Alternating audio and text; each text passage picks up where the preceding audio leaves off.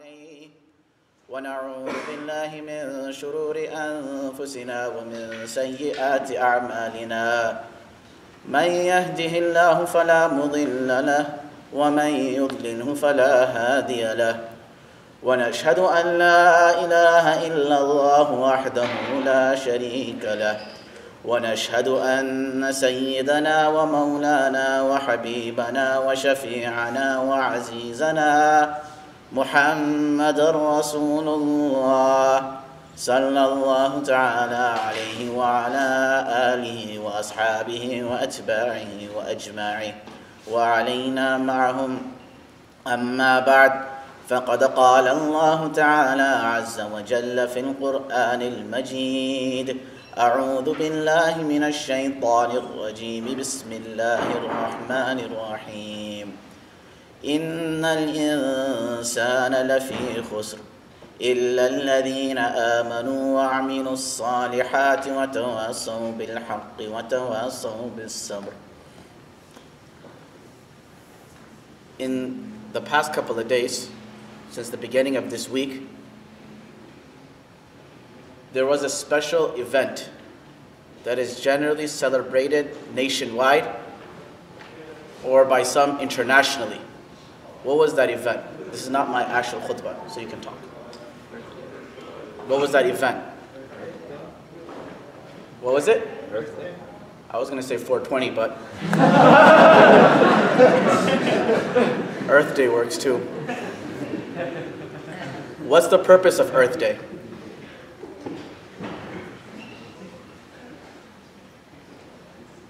Celebrate the Earth. Celebrate the Earth? In which sense? Giving back. Try to preserve Earth. A couple of days ago, I was invited by Queen's College to speak on Islamic Awareness Week. And when I was talking, I mentioned about Rasulullah sallallahu alaihi wasallam and the environment. I believe it was 420 that day. And there were two women that came out of the crowd later on. They were not Muslim. And they said that, you know what? We are actually writing a book on environmentalism and its roots and its teachings in different religions. And we actually want to write a book from the side of Islam as well. And what does Islam say about preserving the earth? Now, because my time is not, I don't have too much time, and I know you all have to go to classes. I'm going to say a couple of points, and I'm going to move quickly through them. Rasulullah sallallahu alaihi wasallam said, "Ad-deenun nasiha." Deen is nasiha. What does nasiha mean? What does nasiha literally mean? Advice. But what's the Arabic words have a deep meaning to them, right? For example, tawbah comes from taba yatubu. Tawbah means what? Repentance, as forgiveness. But tawbah actually comes from the Arabic word taba yatubu, ay raja'a yarji'u, meaning that to come back. So when a person does tawbah, he moves away from Allah and then he comes back to Allah. So he repents to Allah, he comes back to Allah. He makes a sin, he goes away from Allah, and then he returns to Allah. So there's a hidden, embedded meaning in every word in the Arabic language. Now, the word nasiha, advice, there's an embedded meaning in there. And that is to wish well for others. To want good for other people. Rasulullah sallallahu alaihi wasallam said, "Ad-deenun nasiha." Deen is wanting good for everyone. Wanting good. So the Sahaba said, "Liman ya Rasulullah?" For who? Nabi sallallahu alaihi wasallam, hadith goes on, and at the end he said, "Li'ammatil muslimin." For everyone. Does it make a difference? For every single person, you want to wish good and you want to do good. At the same time, Rasulullah sallallahu alaihi wasallam in another hadith said, "Al-imanu bid'un wa sab'una shu'ba." I mentioned this many times before. Iman has many branches. Highest branches? Nobody knows? La ilaha illallah. That's the highest branch of Iman. I guess I didn't say it many times before. وَإِمَاتَةُ الْأَذَى عَنِ الطَّرِيقِ وَأَدْنَاهَا إِمَاتَةُ الْأَذَى عَنِ الطَّرِيقِ. And the lowest level of Iman that the Prophet ﷺ said, like if you want to know if the worst Muslim, his lowest Iman, what would be his quality? The Prophet said, إِمَاتَةُ الْأَذَى عَنِ الطَّرِيقِ. If he sees something on the floor and it's rubbish or garbage, he will remove it from the path. This is the lowest level of iman. Imagine the level of iman of that person who throws that garbage in there for the first place. Imagine the level of the iman of that person who threw the garbage in the first place. So, speaking on earth, now, forget about humans, forget about Muslims, forget about non-Muslims. The Prophet of Allah ﷺ even told us to look after inanimate objects. He even told us that when you go somewhere and you are even in the state of war, in the state of war there are very few laws. But the Prophet ﷺ said, make sure you do not burn livestock. Make sure you do not go burn the trees of a nation. Do not destroy the landscape that has not done nothing to you. Preserve the land you live in, number one. So now we've established the fact the Prophet ﷺ told us we must look after inanimate objects. Number two, the next level is those animate objects that cannot think. Those animate objects that cannot think. There's a hadith of Rasulullah ﷺ, he said that there was a woman in Bani Israel and she was a prostitute. That's how she made her money. So she would get intoxicated and she would commit prostitution. One day she's walking back and there's a dog. Right? I think I mentioned this story before. No? Yes? No? So see, there's a dog there. And, the dog over there, it was thirsty. So she went to her shoe, she put water in her shoe from the well, she pulled it out, and she gave it to the dog drank it. Allah subhanahu wa ta'ala at that very moment forgave all of her sins and entered into paradise. This was the reward of a prostitute woman was granted for giving a cup of water to a dog. Imagine the reward you and I will get if we give a cup of water to another human being. Jannat is expensive. There's no doubt about that. But in order to reach that level, there are small actions we do that change our spirituality, that change who we are. You see, just praying salah, doing zakat and hajj, that's not enough. The angels do that way better than you do. When the angels do tawaf, they do it way better than you and I do. When they pray salah, they do it way better than you and I do. When we pray salah, we say Allahu Akbar, and then we're like, okay, I got to orgo afterwards. You know what? I think that kid next to me, I can cheat off of him in the exam. Our thoughts are all over the place. And as soon as we say Assalamu alaikum wa rahmatullah, Assalamu alaikum, then our thoughts are formulated against, as if we didn't even pray salah. Our salah goes into autopilot. So, Islam is just not worships. Is this not ibadat? But it's our character as well. It's who you and I are. Because we're representatives. Islam literally means to submit. And every one of our actions are submitted. And Rasulullah ﷺ came and taught us how to wake up in the morning, how to sleep in the morning. You know what? How to even use the bathroom. He taught you how to do that. We have a very different lifestyle. We have a very different personality. So going on, Rasulullah ﷺ, there was this woman in his life. We know the story, it's a famous story. And she was throwing garbage on the streets. And she became sick one day. She used to put garbage in his path. She became sick one day. And then the Prophet ﷺ went to visit her. Now imagine, you know those kids sometime in college or high school, they make fun of you? Right? I'm not saying a lot of you guys are dorks, but I'm saying there's probably a couple of dorks, dorky people around here. Right? Amar, are you? Please put your phones on silent as well.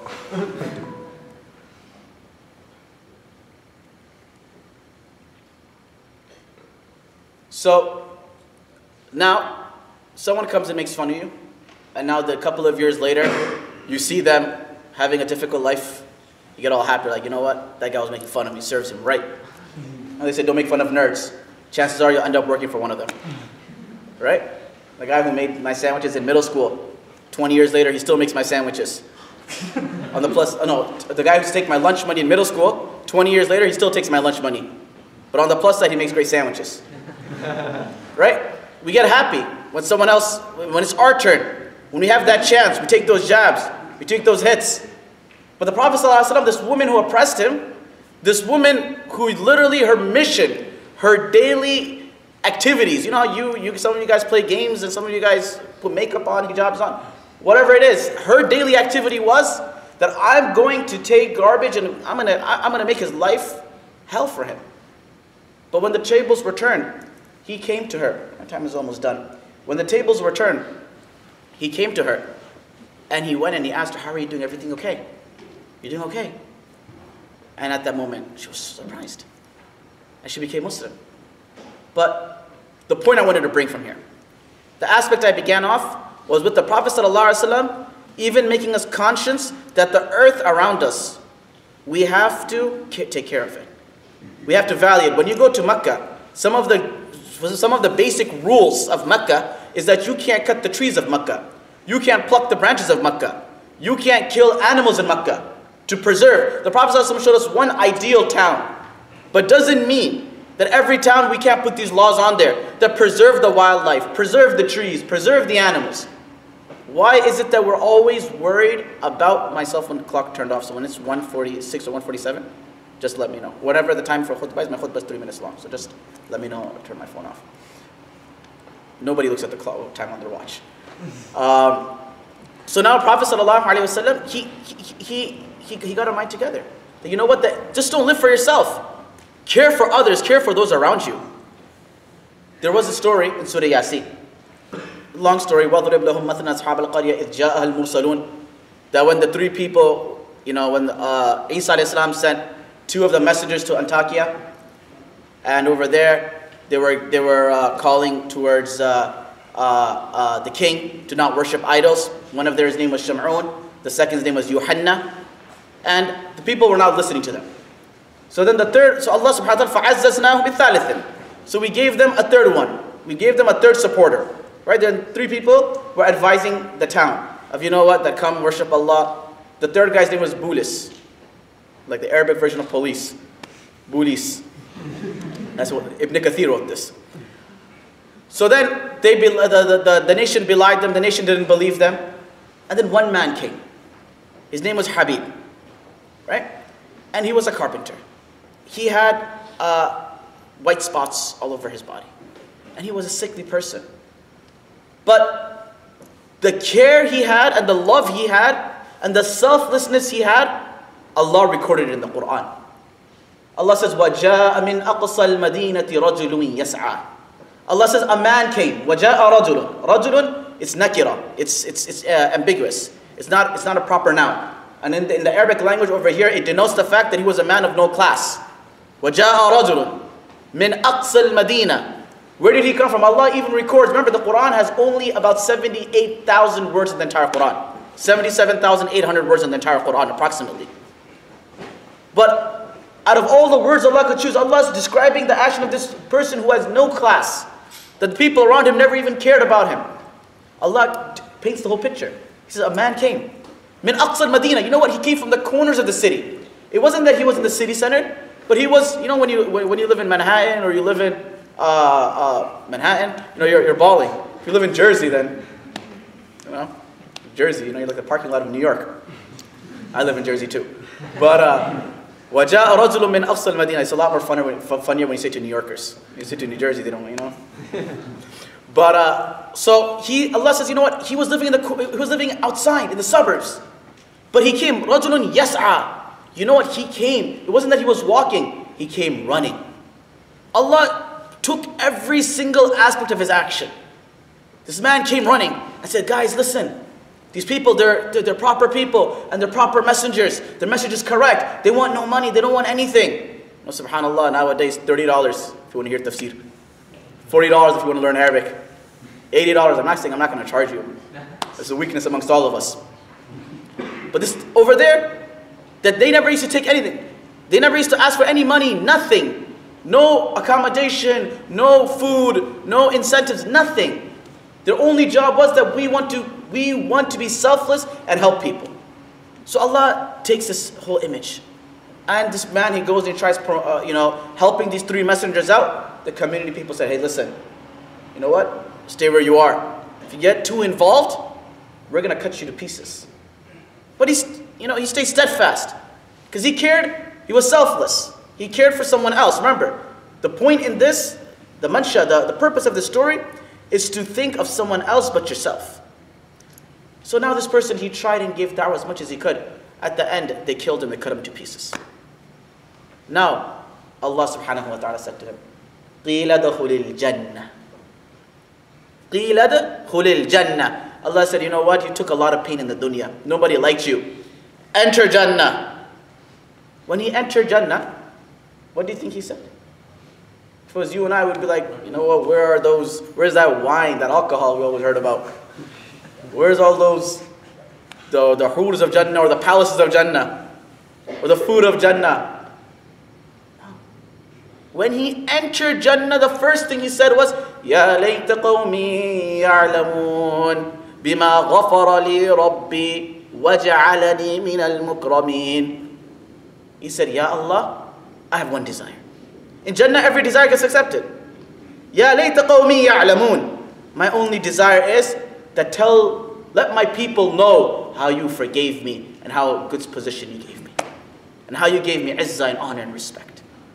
Ya layta qawmi ya'lamun. Allah took those words, put it in His kitab. The kitab that cannot be changed and cannot be altered. For 1400 years, we all recite this in Surah Yasin.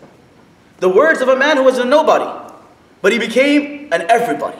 He became someone that we all recite about, we read about his story every single time we open Surah Yasin. Ya layta qawmi ya'lamun. Selflessness. It's not going to hurt you if you were to use an organic product. It's not going to hurt you if you cut down on your consumption. It's not going to hurt you if you're going to carpool. This is all part of being a good Muslim. A good Muslim doesn't mean that, mashallah, you sit in that corner over there and you grab like 12 tasbees. And you put 3 musallas on top of each other. And you become Aladdin. That's not the purpose.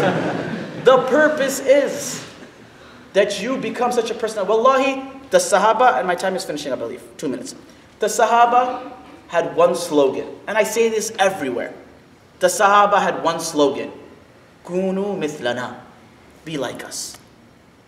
Your akhlaq, your character, your etiquettes, everything. Let people look at you and say, hey, I want to be a Muslim. Look at these people. I told you guys before in the Tazkiyah class. So from Rasulullah sallallahu alaihi wasallam said that from sadaqah jariyah, or for getting reward, is that you plant a tree. And anyone who eats the fruit from there, you'll get reward. So I said, how do you use that in Rutgers? Are you going to plant trees around here? Okay, it's good. But will it hurt you if you were to go to the store and buy a box of chips, or buy some cakes or muffins and leave it somewhere where people are studying? Someone sees you with the Muslim, wear a Rutgers MSA shirt, wear a Rutgers Jumuah, I don't care what organization you're with. Wear something that represents Islam. Let them see it. They say, mashallah, they're not going to say mashallah. But they're going to look at it and say, you know what? We see these people, they come, we hear about them in the media, and we hear about them that they're so horrible people, but yo, that muffin comes in clutch.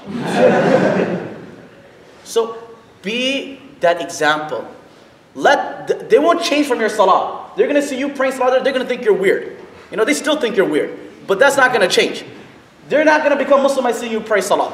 They'll become Muslim by your character. Change that. Become selfless. Care for others. That was the quality of Rasulullah sallallahu alaihi wasallam. He was known as what? Rahmatul lil alameen, the mercy for mankind. Alam is not even mankind. That's an incorrect translation. Alameen is the mercy for the universe. Whether it's the trees, whether it's the animals, whether it's the Muslims, whether it's the non-Muslims. Being nice to somebody does not require them to be Muslim. And does not require them to pray 5 times salah, or go for hajj, and now you can only be nice to them. But everyone else, you know what? You tell them, read between the lines. So inshallah, do dua that everyone here, inshallah, will start to change their actions, inshallah. No, nobody's going to change?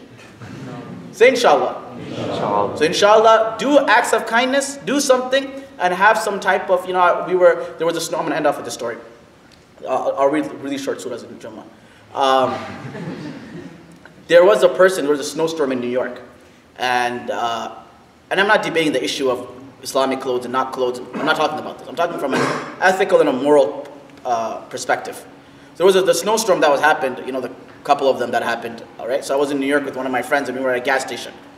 And there were these 5-6 people, these British people, And we didn't know they were British. But anyway, we saw them carrying their luggage in the snow, in a blizzard. You can't even drive a car. My friend's M5 got stuck in the middle of the road. I don't know why he took it out, but it got stuck in the middle of the road.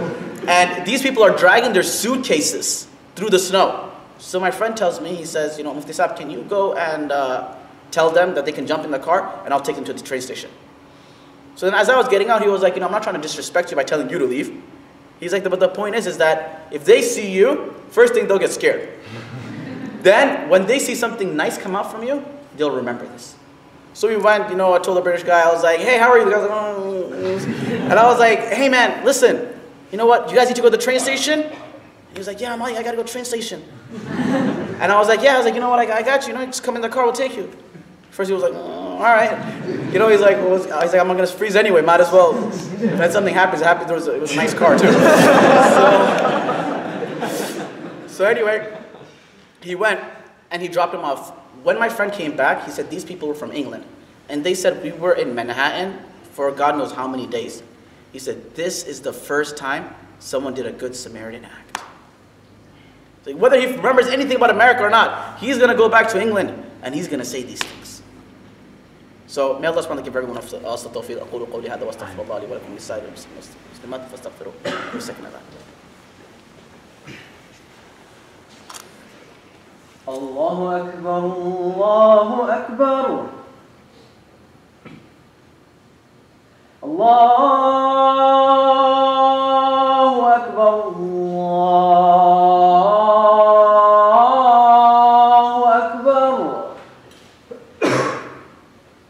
أشهد أن لا إله إلا الله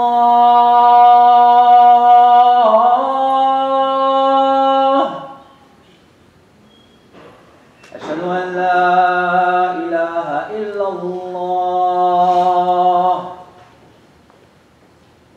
أشهد أن محمدا رسول الله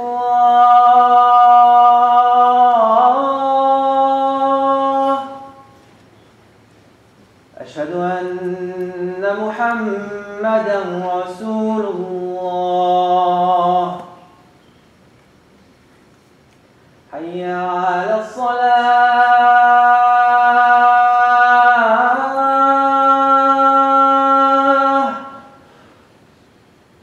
حي على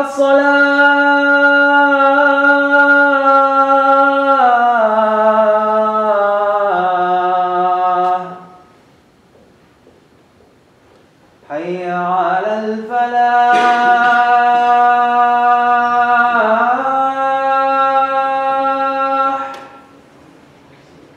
حي على الفلاح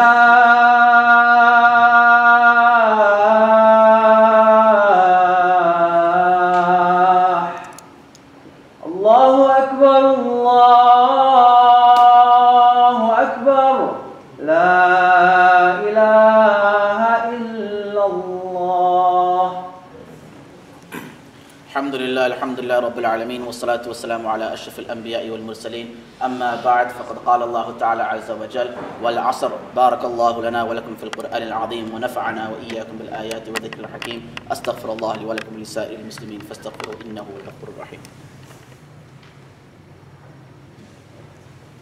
الحمد لله العلي الأجل الواحد الفرد القديم الأول فأنت ملك الناس ربا فاقبل ثم الصلاة على النبي الأفضل أما بعد قد قال الله تعالى عز وجل إن الله وملائكته يصلون على النبي يا أيها الذين آمنوا صلوا عليه وسلموا تسليما اللهم صل على محمد بعدد من صلى وصام وصل على محمد بعدد من قعد وقام وصل على جميع الأصحاب رضوان الله تعالى عليهم أجمعين وعلى أزواجه المطهرات والبنات المطهرات اللهم أيد الإسلام والمسلمين اللهم انصر الإسلام والمسلمين اللهم اصلح شبابنا وشباب المسلمين اللهم اشف مرضانا ومرضى المسلمين إن الله يأمركم بالعدل والإحسان وإيتاء ذي القربى وينهى عن الفحشاء والمنكر والبغي يعظكم لعلكم تذكرون أقيموا الصلاة.